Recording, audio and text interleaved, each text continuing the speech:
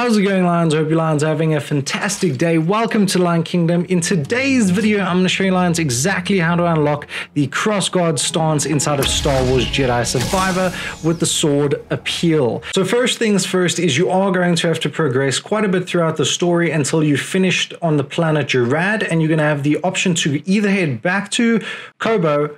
So when you decide to go to the Shattered Moon, you're going to eventually come up to a point here in the story where you will find this bridge, and essentially you're just going to go up here, climb your way throughout this area, and once you reach this rope, you're going to then use the Force and pull it towards you and head towards the big door.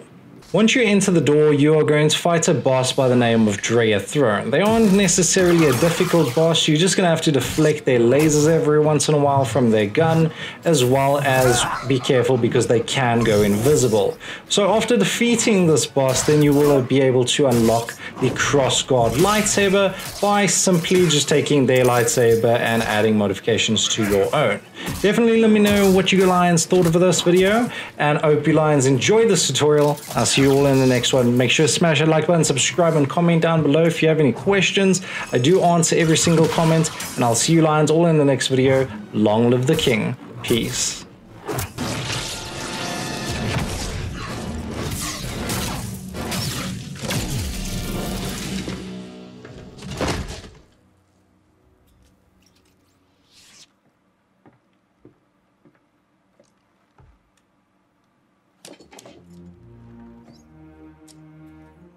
Custom emitter.